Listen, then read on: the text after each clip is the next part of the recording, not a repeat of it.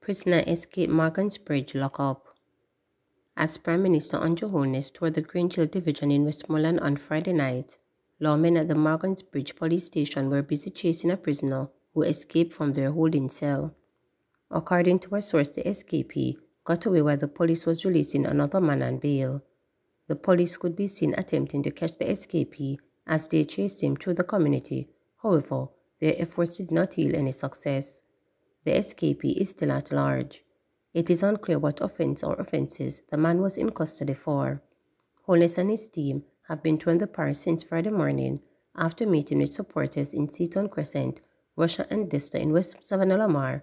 He made a stop in George's Plain and later Grange Hill. The incident did not cause a disruption to the tour. Chaka Berry facing multiple gun charges. A 49-year-old man is now in police custody following a May 2023 incident on Maxwell Avenue that left one man nursing gunshot wounds. According to the Halfway Tree Police, Maurice Daly, otherwise called Chaka Berry, labourer of Maryville, Road, Kingston 5, has been charged with wounding with intent, possession of prohibited weapon, unauthorized possession of prohibited ammunition, and using a prohibited weapon to commit a felony.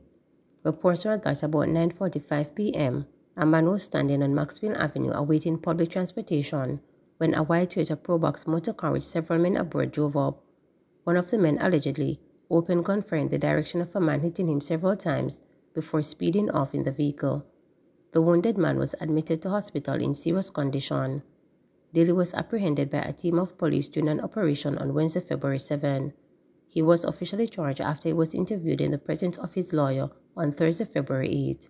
His court date is being finalized. Bloody Friday in Clarendon as 3 people shot 2 fatally. 2 people are dead following a shooting in Throat Hall near Frankfield in Clarendon. A 3rd person is said to be hospitalized following a Bloody Friday afternoon in the area. Details in regards to the motive for the killings are sketchy at this time. Police are investigating. Popcorn fine for Night Nights breach. Dancehall artist Popcorn was ordered to pay $40,000 or serve 30 days in jail for breaching the Nights Abatement Act when he appeared in the St. Thomas Parish Court on Friday. The artist, whose given name is Andrew Sutherland, was charged in relation to the December 23, 2023 staging of Unruly Fest in St. Thomas. Last month, he was fined after he pleaded guilty to using indecent language, disorderly conduct, using abusive and close language, and issuing a threat to police officers. The entertainer was charged and placed before the court for his full-mouthed tirade towards the police during Unruly Fest. However, he was ordered to return to court in relation to the Noise Abatement Act charge. Shelley and Fraser-Price to retire after Paris Olympics. Jamaican sprint legend Shelley Fraser-Price, a 3-time Olympic gold medalist and 10-time world champion, said she will retire after this year's Paris Olympics in an interview published Thursday. Speaking to the American magazine Essence, Fraser-Price said she is forcing herself to retire at age 37 to spend more time with her family. "My son needs me," Fraser-Price told the magazine. "My husband and I have been together since before I won in 2008. He has sacrificed for me. We're a partnership, a team. It's because of that support that I am able to do the things that I have been doing all these years.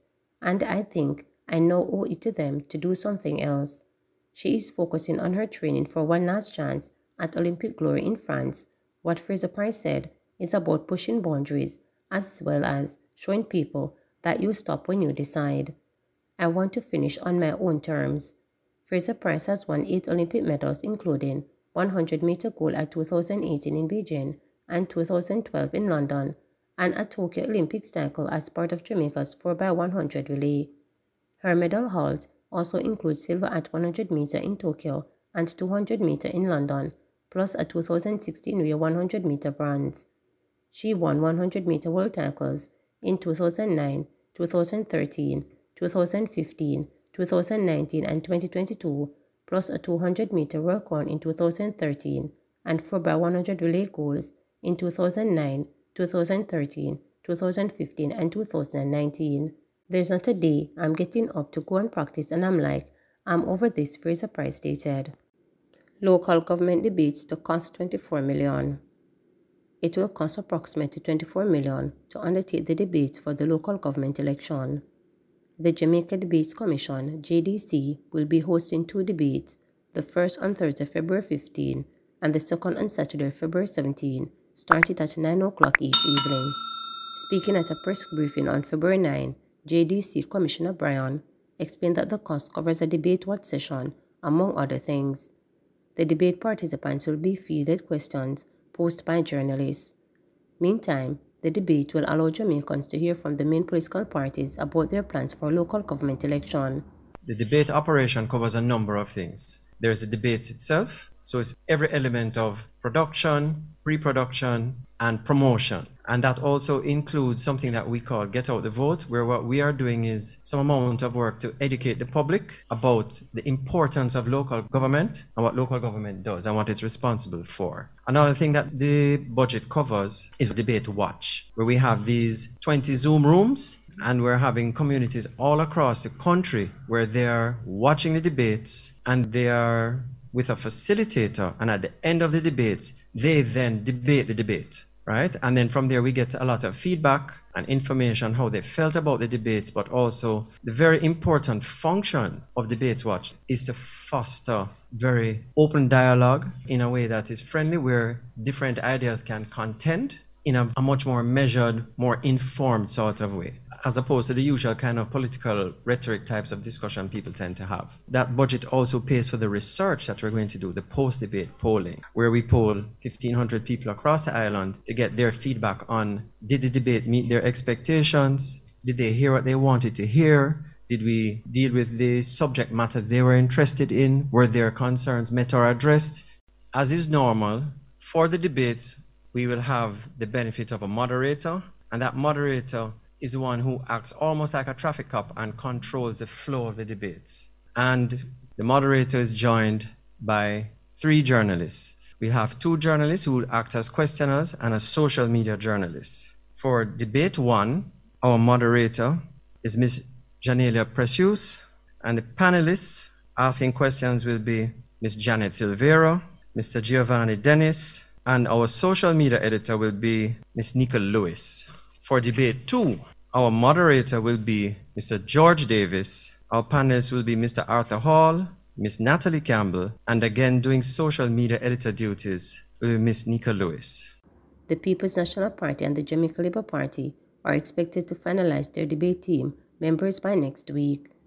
Representatives of the JLP, Sharon Hay Webner, the representative of the PNP, Colin Campbell, each said the party has a pool of persons from which to select debate team members.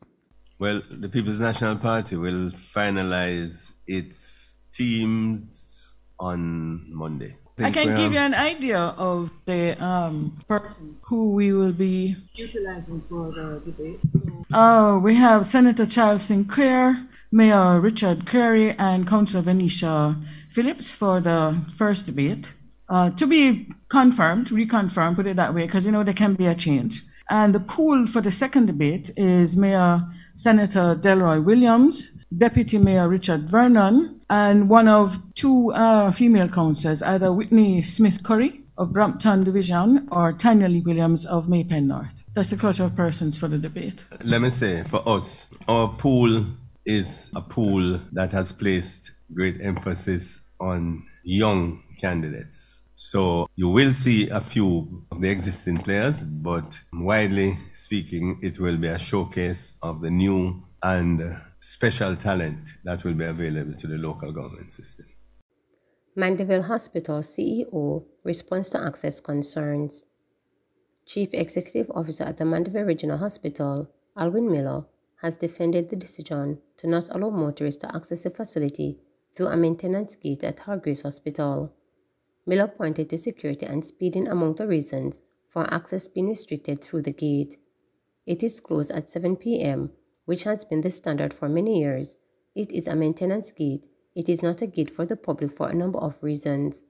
When we have that gate open and people traverse there, we have issues with theft of staff property because the gate takes them directly through the staff accommodation area. You have the issue of criminal activity, Miller told reporters on Monday. He was responding to a submission to the reporters by a member of the public who argued that Hargreaves' entrance should be open to emergency situations and hospital staff at all times. Use of this entrance is restricted to hospital staff and is only open and manned by the security personnel between the hours of 7 a.m. to 7 p.m. The solution is to have this entrance accessible 24 hours a day for hospital staff as well as members of the public with a health emergency. By doing this in an emergency, there would be two choices for which to determine the quickest route to the hospital, the letter writer argued. The author further argued that the travel time for an on-call doctors was being extended because they cannot access the Hargreaves Hospital gate. In particular, a journey from the home of a critical member of the surgery team that normally takes 5 minutes using the main entrance to the hospital ended up taking 20 minutes because of the new traffic light and one-way system. This extra 15 minutes could have been fatal. Thankfully, the actions of experienced senior staff members and two jury surgeons saved the day while they waited for the arrival of the delayed member of the surgery team, and a tragedy was averted, the letter read in part. However, Miller reiterated that the Hargreaves entrance leads to a staff dormitory, renal and ophthalmologist clinic. Patients going there are visually impaired. Many of them are elderly patients. Also, patients go into that unit, and when you have people driving like this through the section of the hospital, it poses a threat both to patients and staff, he stated. He added that the hospital staff has only complained to him about the existence of the hospital. When they are leaving work, they want to ease off the driving through that gate because it is shorter to get to their home. It is when we are leaving, not when they are coming to look out for their patients. That is the only complaint that I got as it pertains to medical personnel, added Miller.